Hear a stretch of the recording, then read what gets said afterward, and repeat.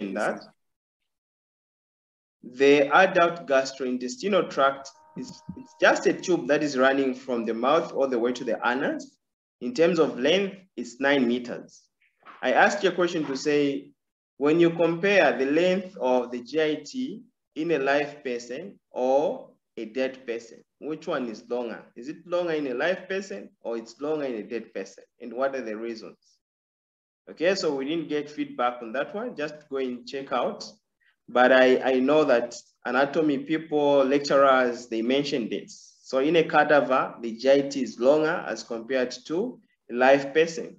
It's all about the muscle tone. So you know to say that when you're alive, there are action potentials that are being transmitted from the brain all the way to the GIT. And you also have the intrinsic nervous supply to the GIT that is active. So when a person is live, there are some kind of action potentials that will bring about partial smooth muscle contraction of the GIT, and that cause some muscles to contract. So the length of the GIT will be shorter in a live person. When you die, there are no action potentials that are being generated or transmitted to the GIT. The muscle tone won't be there, then all the muscles will relax. So when all the muscles of the GIT are relaxing, then the length of the GIT is going to be elongated. So the GIT length is longer in a cadaver as compared to a live person. So the lumen or the tract is continuous with the external environment, which means that its content are technically outside the body. So this lumen or the GIT is continuous with the outside environment. So it means that whatever is contained within the lumen or the GIT is not considered as part of your body, not until you digest and absorb. Otherwise, you can vomit or you can have a diarrhea, then you lose it. So as long as it's within the lumen or the GIT, is not considered as part of you, not until you digest and absorb. That's what I mean. So this is just the overview of the digestive system. So the structures that are involved there, we have the gastrointestinal. So the structures of the gastrointestinal, we said we have the oral cavity, the pharynx, the esophagus, small intestines, and the colon. And we also have accessory organs, which I already mentioned to say we have the teeth, the tongue, the gallbladder, the salivary glands, the liver, and the pancreas. So all these, they have their own function. But what is the general function of the GIT? It takes in food stuff, then it breaks it down. So the breaking down of this food stuff into monomers that can be absorbed. So now these monomers will be absorbed, and it will also get rid of waste products that are coming from digestion. So anything that hasn't been digested, it has to be excreted from the body in form of fecal material. So this is a major function of the GIT. It's mainly to break down, which is digestion itself, absorption. Then later on, it will get rid of waste products that are not digested. Okay, so these are the accessory organs. So the oral cavity, you can see the teeth. We also have the tongue, and you have the salivary glands that will produce saliva. So all these are accessory organs to the GIT. So because you've covered this in anatomy, I don't have to waste much time here to explain about the hard palate, the soft palate, the uvula, and other structures that are found in the oral cavity.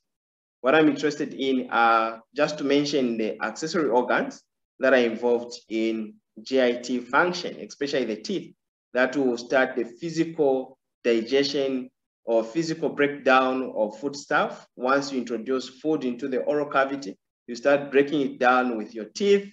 Then you also have salivary glands that will produce saliva. And saliva is very important because now it will make this food to be very soft. If it's a very dry food, you know to say that the saliva will soften the food. Then it will also facilitate in the formation of the bolus so that you swallow it, and then it can easily move from the esophagus all the way to the stomach. So we'll come back and mention the functions of these accessory organs later on. Here, I just want you to appreciate the anatomy. So you can see the oral cavity that is connected to the esophagus via the pharynx. So the pharynx is divided into the nasopharynx, we have the oropharynx, and the laryngopharynx. So these are different parts of the pharynx. So you know to say that there are two tubes that are running down your neck, that are running down on your neck. There you have the trachea in front of the esophagus. So the esophagus is behind the trachea. So the trachea is the windpipe. It's the one that is going to conduct air from the nostrils or from the nose all the way to the lungs. So you have the trachea. So when you're about to swallow, there's a mechanism that will close the trachea. So the trachea has to be closed because you have the epiglottis. So we'll also look at the mechanism of swallowing. That's how I'm going to explain in detail what happens to the epiglottis, how does it close the trachea, the vocal cords, so that the bolus doesn't go into the trachea, or the fluids, the liquids that you are drinking, they don't go into the trachea. Because once there is some food stuff, there are food residues or fluids that are moving into the trachea, they can bring about aspiration pneumonia. Then you can die from that condition because the lungs won't be working very well. So there is a mechanism that will coordinate the movement of the bolus to prevent it to go into the trachea, so that the only way it can go is into the esophagus. So I'll explain all that. Okay, so you can still appreciate the accessory organs even in this diagram. We have the salivary glands. So the major salivary glands, we have the parotid salivary gland, which are paired, and also the sublingual salivary glands, which are just under the tongue, hence the name sublingual salivary glands. And then you also have the submandibular salivary glands, which are just besides the mandibular bone. So you have the mandible. So just behind the mandible, or on the lateral side of the mandible, we have the salivary glands there, which are called the submandibular salivary glands. It's also a big salivary gland. So these are the three major pairs of salivary glands. And of course, we also have the buccal salivary glands. Just on the buccal here, buccal cavity, we have the buccal salivary glands that can also produce saliva. Okay, so these are examples of accessory organs. Then the lumen of the GIT. So this is just the general lumen of the GIT. Is composed of layers. Remember all the four major layers. Starting from the inside, we have the mucosa, the submucosa, the muscularis layer, and the selosa. So all those layers, I think we explained this when we are discussing smooth muscle cells. And remember, the external muscularis layer is composed of two layers of muscles, the circular muscles and the longitudinal muscles. Those, they are involved in motility of the GIT. Then you also have the muscularis layer that is within the submucosa. So, I mean, not the submucosa, but the mucosa layer. So you also have the muscularis layer there, which is called the muscularis interna, that is responsible for the movement of the villi. Remember the finger-like projections, you have those microvilli and villi. So those finger-like projections that are increasing the surface area for absorption after digestion, and also to provide brush border enzymes that are involved to finish the digestion of certain macromolecules. So you have some muscles that will facilitate the movements of the villi. Okay, so those are muscularis interna, that is associated with the mucosa. Okay. Then we have the intrinsic nervous supply to the GIT. So the intrinsic nervous supply to the GIT, we have two major plexuses. We have the submucosa plexus, which is also called the Meissner's plexus. Then we have also the mesenteric plexus. The mesenteric plexus is also called the Auerbach plexus. So you can see here the submucosa, which is also called the Meissner's, and also the mesenteric, which is called the Auerbach plexus. Then the four major layers of the GIT, you can see them here. If this diagram is not clear enough for you, we have another one here. So this diagram is just showing you the layers of the GIT, which we've already discussed in anatomy or histology. So starting from inside here, we have the mucosa, like I said. The mucosa has got also some layers. So the innermost layer of the mucosa is the epithelium. The epithelium, this is a layer of cells that are covering the lumen of the GIT. Then after the epithelium, of course, there is the lamina propria. After the lamina propria, we have the muscularis mucosa. So the muscularis mucosa is also called the muscularis interna. So this is the one that is responsible for the motility of the microvilli. It's responsible to increase blood flow to the mucosa and to the GIT. So we'll have functions of these muscles. Then after the mucosa layer, we have the submucosa. So the submucosa is after the mucosa, hence the name submucosa. So the submucosa is where you can find the glands. So you have glands that are producing secretions that will result into introduction of enzymes and fluids into the lumen or the GIT. Some of these glands are found in the submucosa. Then the blood supply to the GIT. The blood supply, we have small arteries and veins that are found in the submucosa. So this is a loose connective tissue. So it's more a connective tissue that is connecting the mucosa to that of the muscularis. So it's in between the mucosa and the muscularis layer. Then layer number 3, it's called the muscularis layer. So you can see muscularis externa. So this muscularis externa now is composed of 2 layers of muscles, like I mentioned. We have the innermost, which are called the circular muscles, and the outermost are called the longitudinal muscles. So the circular muscles and longitudinal muscles, the difference is just the orientation of the muscles. So the circular muscles, they are more like on the circumference of the GIT lumen. Then the longitudinal, the orientation is running along the long axis of the GIT. So it's just the orientation, which I already mentioned when you are also discussing smooth muscle contraction or smooth muscles in general. So the muscularis layer is the one that is responsible for the GIT motility. So motility, the movement of the bolus, you know, those peristaltic mechanism that will result into the movement of the bolus, maybe from the pharynx into the esophagus, from the esophagus into the stomach, from the stomach into the small intestines, large intestines, all the way to the anus. So those motility of the GIT is mainly enhanced by the muscularis layer, which is composed of longitudinal muscles and circular muscles. Then we have the selosa. This is just the outermost epithelium that is covering the GIT. Remember, this GIT is a tube that is running in the cavities. So in this cavity, be it the abdominal cavity, so you find that the outermost of this GIT is also covered in epithelium layer. So that epithelium layer is part of the selosa and also some connective tissue. Then at the center, I have a lumen. Then when you check the layers of the GIT, you can also find structures like lymph nodes. So those are called mucosa-associated lymphoid tissue. So they are there to fight bacteria. They are there to provide immunity.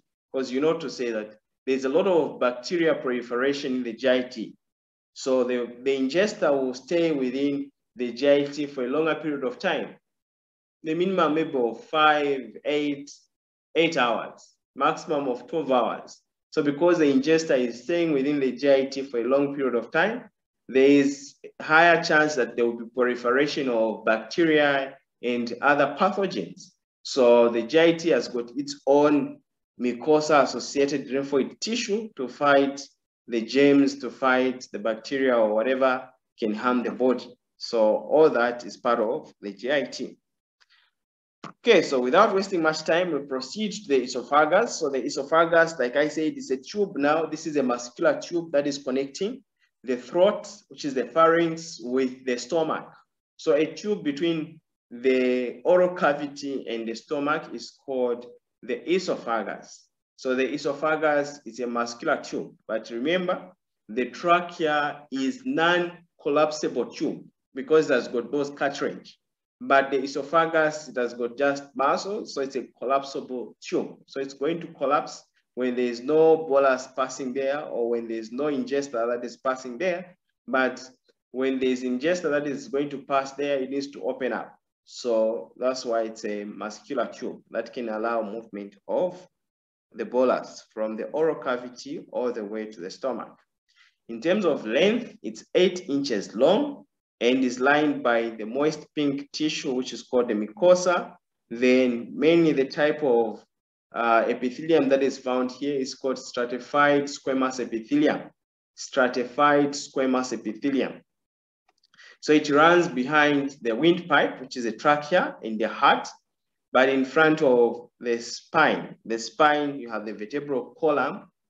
The vertebral column at the back here. After the vertebral column, as you are going inside, that's where you find the esophagus. So it's in front of the spine to some extent, but it's behind the heart and the trachea, the windpipe. But just before entering the stomach, it passes through the diaphragm. Diaphragm is also a muscular structure. So these are muscles that are separating the thoracic cavity from the abdominal cavity. So the esophagus has to pierce through the diaphragm for it to go to the stomach. Otherwise, if it doesn't pass through the diaphragm, then it means that it can't reach the stomach. So it's a tube that is entering the stomach via the diaphragm. Then it has got sphincters. The sphincters are just like circular muscles that can contract to close the lumen, or they can relax to open the lumen or the GIT. So the esophagus, it has got two sphincters. We have the lower esophageal sphincter and also the upper esophageal sphincter. So the lower esophageal sphincter and the upper esophageal sphincter. So the lower esophageal sphincter is a bundle of muscles at the lower end of the esophagus where it meets the stomach. So where the esophagus is meeting the stomach, we have the lower esophageal sphincter, which is contracting in most cases. So if you're not eating anything, the lower esophageal sphincter will be contracting to close the lumen between the stomach and the esophagus. You remember that the stomach is producing a lot of hydrochloric acid, and if you have movement of this hydrochloric acid from the stomach into the esophagus, it can bring about heartburns. So God designed it that there should be a sphincter, a strong sphincter that will prevent the movement of the stomach contents into the esophagus. But it can only open when the bolus is approaching, so that it can allow the bolus to move into the stomach via the lower esophageal sphincter. So when the lower esophageal sphincter is closed, it will prevent acid and stomach contents from traveling backwards from the stomach, like I mentioned. So anything that is found in the stomach, is very difficult for it to move into the esophagus. Why? It's because we have a strong lower esophageal sphincter that will prevent that. That's very important also. Okay, so this diagram is just showing the esophagus and the movement of the bolus. So like I said, I'll explain this when we start looking at the swallowing or deglutition reflex. So you can see the esophagus is just a muscular structure, which you discussed with anatomy, okay? In this diagram, you can appreciate the two sphincter muscles, the upper esophageal sphincter and the lower esophageal sphincter. So the upper esophageal sphincter is going to be between the esophagus and the pharynx. Then the lower esophageal sphincter is between the esophagus and the lower part of the esophagus and the stomach.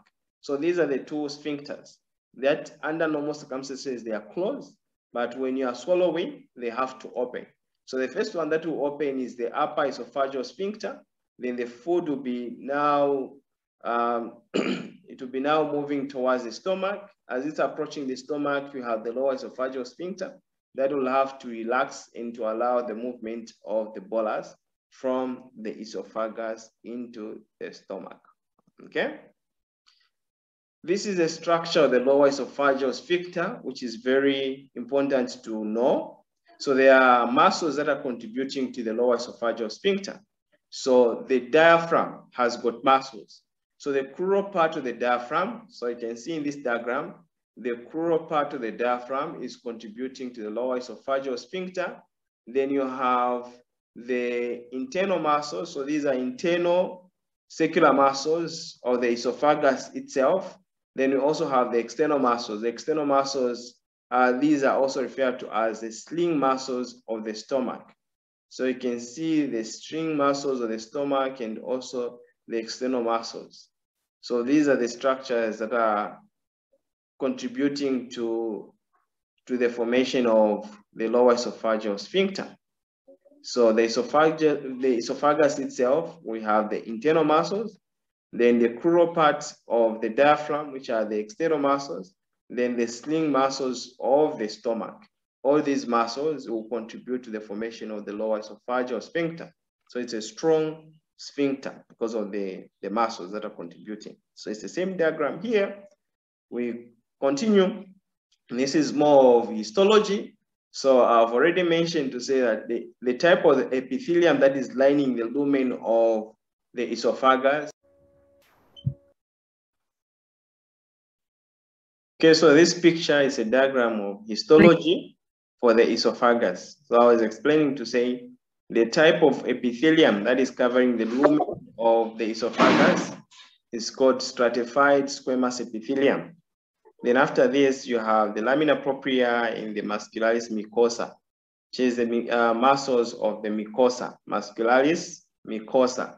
So this is histology of the esophagus. This is just the mucosa itself. So I'm just interested in the type of epithelium that are lining the esophagus, which you've already discussed maybe in histology or anatomy. So moving to the stomach now, we are done with the esophagus. So the stomach has got more of columnar layers of epithelium. So the type of epithelium is columnar, but the stomach has got different parts. So the first part of the stomach, which is also contributing to the sphincter, is called the cardia. That's why this lower esophageal sphincter is also referred to as cardiac sphincter. The cardiac sphincter is the lower esophageal sphincter.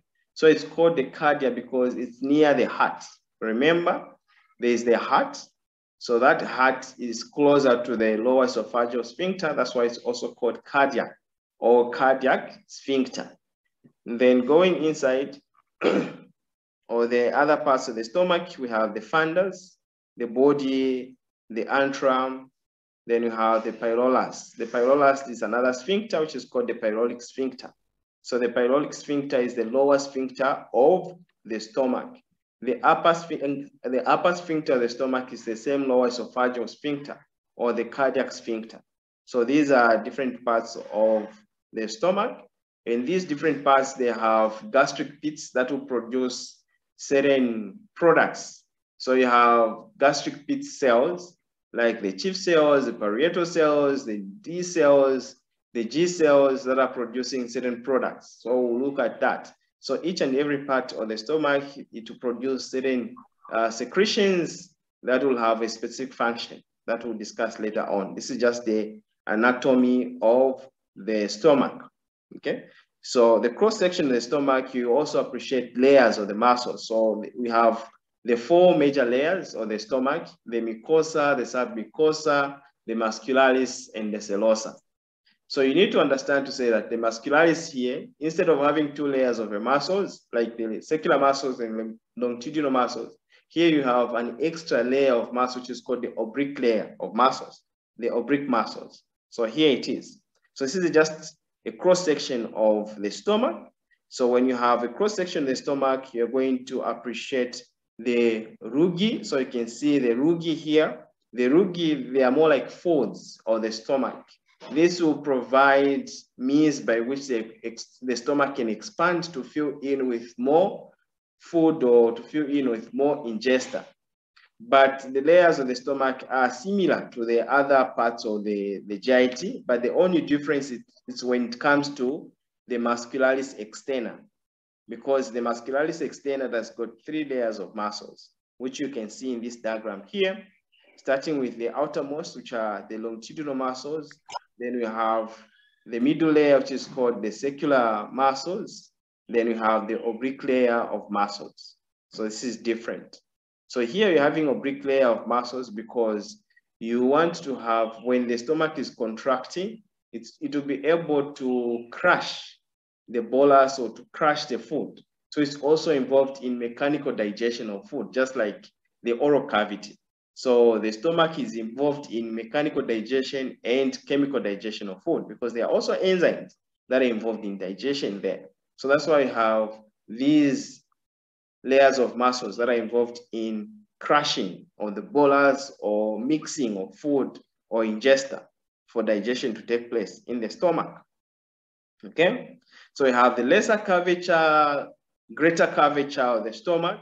So we have the lesser curvature, which is small, and the greater curvature of the stomach. To these curvatures, this is where the mesentery will come and attach for innervation, for blood supply, and also for lymphatic system drainage. So we have the lesser curvature and the greater curvature. Then you have the omentum that is going to attach there, the omentum. Okay. Okay, basically this is the same diagram as the previous one. So we proceed. The type of epithelium that are covering the stomach, you have the simple columnar epithelium as opposed to stratified squamous epithelium in the esophagus that we saw. So here you can see that there's a simple columnar epithelium that is covering the stomach. Then on top of that, you can also appreciate the gastric pits. The gastric pits, these are more like glands of the stomach. Then within the gastric pits, you have different types of cells. Some of them are glandular cells that are producing certain type of hormones, and others are just cells that are producing maybe hydrochloric acid, intrinsic factors, and also the production of pepsinogen. So all this is taking place within the gastric pits, okay, or the stomach. But the layers are the same. We have the mucosa, the submucosa, muscularis, and the selosa. So a major part of the GIT, you have selosa, but in certain portions, the outermost, you have adventitia, especially the esophagus in the neck, because you want this esophagus to attach to other structures. So it's going to have adventitia as opposed to selosa. So these are the cells of the gastric pits that I was mentioning. So you can see you have the surface mucus cells that are responsible for the production of mucin, which is a mucus that will protect the stomach, because you know to say in the stomach you have hydrochloric acid that is corrosive and it can damage the epithelium. So there are cells that are producing a lot of mucus to cover the layers of the stomach to prevent the corrosiveness of the acids, so that there are no ulcers developing there. Otherwise, if you don't have this mucus, you don't have the production of bicarbonates to neutralize the acids, then the acids will start eating up the mucosa. That will bring about peptic ulcers and the other diseases. So you have the surface mucus cells that will produce mucin. Then you also have the mucus neck cells that are also producing acidic mucin. Then we have the parietal cells. The parietal cells are the ones that are producing hydrochloric acid and the intrinsic factor. So later on, you appreciate that the intrinsic factor is responsible for the absorption of vitamin B12. And this vitamin B12, I told you to say, is necessary for maturation of red blood cells. So if you have a patient that is lacking the production, or they are not producing enough intrinsic factor, there will be less absorption of vitamin B12, then there will be less maturation of red blood cell. That will result into pernicious anemia, if you remember that. So to prevent pernicious anemia, the parietal cells are also producing intrinsic factor. That is very key when it comes to absorption of vitamin B12. Then we have the chief cells. The chief cells are the ones that are producing pepsinogen. Pepsinogen is a precursor for an enzyme which is called pepsin. So the pepsinogen, when it has been produced and secreted, it's going to be converted into pepsin by hydrochloric acid. Then the pepsin will start the digestion of proteins in the stomach. So pepsin, it's an enzyme that is produced by the chief cells in the gastric pits of the stomach. Then it's responsible for the digestion of proteins in the stomach. Then you have the enteroendocrine cells, like the G cells, that will produce gastrin. So gastrin is more like a hormone that can have an effect on the nearby cells, that is called paracellular paracrine effect of gastrin onto other cells nearby the cell that is producing gastrin. Then it can also have an effect on other organs of the body. Okay, so this is gastrin. So menin is involved in motility. So we'll explain the functions of all this when we start looking at secretions. The small intestines, or the intestines at large, we have the small intestines. The first part of the small intestines from the stomach, we have the duodenum. Then after the duodenum, we have the jejunum. And after the jejunum, we have the ileum. The ileum is connected to the cecum via the ileocecal valve. So it will be connected to the cecum, then you have the colon.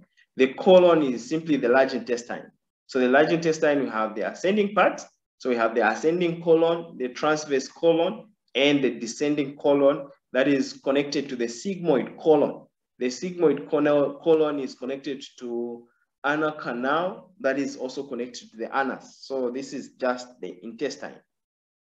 Okay, so the small intestines, we have the duodenum, the jejunum, and the ileum. The ileum, you can see that is connected to the cecum via the ileocecal valve, which is more like a sphincter also. That will prevent movement of chyme or the ingesta from the ileum to the cecum. If in the cecum there's already something there. So there's that kind of regulation of emptying of ileum content into the cecum or into the large intestine. So the type of epithelium that is covering the small intestines, you can see you have more simple columnar epithelium, just like the stomach. So just like the stomach, you also have the simple columnar epithelium. Okay, so you can see here on the microvilli. So the finger-like projections, these are called villi, but on these villi, you have small projections, which are called microvilli. So the microvilli are brush border that will contain brush border enzymes that will be involved in finishing of digestion of certain macromolecules. So the digestion of proteins, lipids, carbohydrates. The final digestion is taking place on the brush border enzymes. So these are the ones that are responsible for that. But I've told you to say that these finger-like projections, they can move. So that movement of the microvilli, not moving from one point to another point, but they have that beating kind of movement. So they beat in a certain way. So these microvilli, just like cilia, can also beat in a particular way. It's because of the muscularis mucosa that is responsible for movement of these microvilli. Okay. The large intestines, we have the ascending colon, the transverse colon, the descending colon, the sigmoid colon, then you have the rectum. And of course, after the rectum, you have the anal canal, the anus. So on the anus, we have the anal sphincter. So the anal sphincter, we have two major types of muscles. We have the internal anal sphincter and the external anal sphincter. By now, you understand to say the internal anal sphincter, these are smooth muscles. So they are controlled by autonomic nervous system. You don't have control over the internal anal sphincter.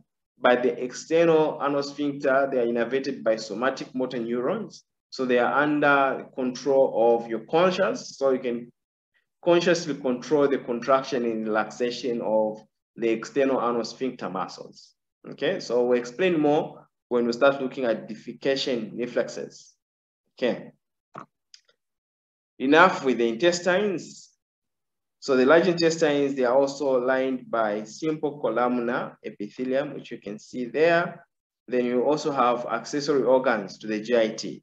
So apart from the accessory organs that you find in the oral cavity, there are also other accessory organs that are found in the abdominal cavity. So the accessory organs that are found in the abdominal cavity, you can see them here. The liver, it has got the gallbladder. So the liver is the one that is responsible for the production of bile. Then after the production, if there is excessive amount of bile, it will be stored within the gallbladder. That is also associated with the liver. So you can see from the right side and the left side of the liver, you have the right and left hepatic ducts of the liver that will transport bile. Then they will join to form common hepatic ducts. Then from the gallbladder, you have the cystic ducts that can join the common hepatic ducts to form the bile duct. So you can see the bile duct here. So the bile duct and also a sphincter. So at the end of the bile duct, you have the sphincter. Then this bile duct can also join with the pancreatic duct. So you can see the main pancreatic duct and the sphincter. So the main pancreatic duct has got its own sphincter. So they will join here to form the hepatopancreatic ampulla. The hepatopancreatic ampulla will open into the duodenum via the sphincter of Oddi. So you can see here you have a sphincter, which is called the major duodenal papillae or the sphincter of Oddi. This is the one that is going to release the secretions that are coming from the liver and the secretions that are coming from the pancreas. So you have the sphincter of Oddi here. So the hepatopancreatic ampulla is the one that can contract or relax to allow secretions that are coming from the gallbladder or the liver or from the pancreas to be introduced into the duodenum. Okay, so they will contain content that will neutralize the acid, especially what is coming from the pancreas, because you have a lot of bicarbonates, and also the bowel. The bowel mainly is involved in the emulsification of fat. So neutralization of acids, because the chyme that is coming from the stomach after stomach emptying or gastric emptying, it will have a lot of acids. So the hydrochloric acid has to be neutralized because the enzymes that are operating in the duodenum, they don't operate well in an acidic environment like pepsin. Pepsin needs acidic environment in the stomach that is between 2 and 3. The pH is between 2 and 3, which is very acidic. But the enzymes that are found in the duodenum, they don't operate at low pH. So that pH, that acidity that is coming from the stomach needs to be neutralized. So you have bicarbonates that are coming from the pancreas, that are also coming from the gallbladder or the liver, that is responsible for neutralization of the acids. Okay. So this is the pancreas and the liver. Of course, the liver is composed of lobes, and there are 5 major lobes. We have the right lobe, left lobe, the quadrant lobe, and also the caudate lobe. So these are mainly 4 lobes of the liver. But I'm interested in the production of bile by the liver, the storage of bile in the gallbladder, and also the secretion, because this is what is involved in GIT function. Okay. So the functional unit of the liver is called the hepatic lobule. So you can see the hepatic lobules there. So the hepatic lobules contain the central vein. Then we have the hepatocytes, which are the liver cells. Then you have the portal triad. The portal triad is composed of 3 vessels. We have the branch of the bile duct. Then we also have the branch of the hepatic portal vein. Then we have the branch of hepatic artery. So this is called the liver lobule. And then, of course, you can see the sinusoids. These are tiny blood vessels. Okay. So the movement of bile is in the opposite direction with the movement of blood. So it's the opposite direction. So I'll explain this later on again. The pancreas has got 3 major parts. We have the tail of the pancreas, the body of the pancreas, and the head of the pancreas. So these are the parts of the pancreas, and the pancreas has got 2 major functions. The digestive function, which is the production of enzymes and bicarbonates that will neutralize the acids. So it's involved in digestion, that is called the exocrine function, because you have glands that will have a duct. So the transportation of secretions is by a duct into the lumen of the GIT. So it's called exocrine glands. Then they also have endocrine glands. So in the islets of Langerhans, we have the beta cells, the alpha cells, the D cells that are producing hormones. So it's also involved in endocrine. So that's got an exocrine and endocrine function. The exocrine is the one that will participate in digestion. Okay, so of course there are acinar cells that are producing enzymes. So the acinar cells are the ones that are producing enzymes. So you can see a lot of these acinar cells because they're producing enzymes, and enzymes are protein in nature. So they'll have a lot of rough endoplasmic reticulum, which are shown in purple here. So these structures that are shown in purple are rough endoplasmic reticulum, of which you can appreciate the ribosomes on them because they are involved in the production or synthesis of proteins. And of course, they have the DNA, messenger RNA. You know the process of protein synthesis. So after these enzymes are produced, they'll be stored within vesicles, which are called zymogens. And the zymogen granules, they will contain precursor for enzymes, maybe inactivated enzymes. Then when there's need for them, there will be exocytosis. Then they'll be transported by small ducts, then into the main pancreatic duct via the sphincter of Oddi into the duodenum. Okay. Then the gallbladder, so you can see the parts of the gallbladder here. The gallbladder has got also three major parts: the neck, the body, the fundus. So the neck, the body, and the fundus of the gallbladder. So the storage of bile salts in the gallbladder is only taking place if the liver has produced a lot of bile. Then the sphincter of Oddi is closed, so it will come back and be stored within the gallbladder. So during the storage of bile salts, there is modification. So there will be more reabsorption of water. So there will be concentration of bile salts that will take place within the gallbladder. So there is modification of bile salts that is taking place in the gallbladder. But when there is ingestion in the duodenum, there will be enzymes that will be released like secretin and cholecystokinin that will enhance the secretion of bile salts. So those enzymes, those hormones, they are actually hormones, not enzymes. The cholecystokinin and secretin are hormones that are produced by cells of the mucosa that are responsible for relaxing the sphincter of Oddi and also relaxing the bowel sphincter and also the pancreatic sphincters. So they are going to relax to allow movement of these secretions into the duodenum.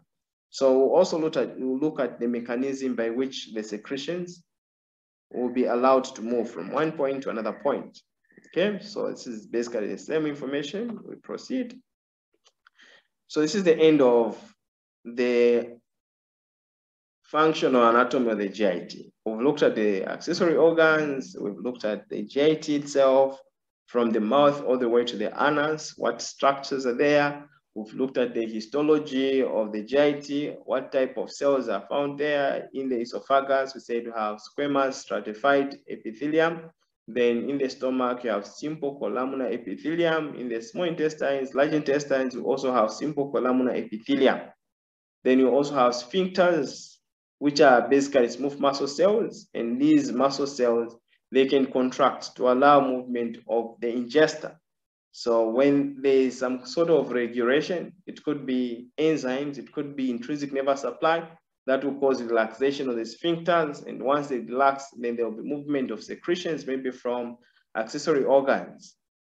Okay, the accessory organs, the pancreas, the liver, the gallbladder, and also other structures associated with the GIT. Even the production of saliva is also regulated to some extent.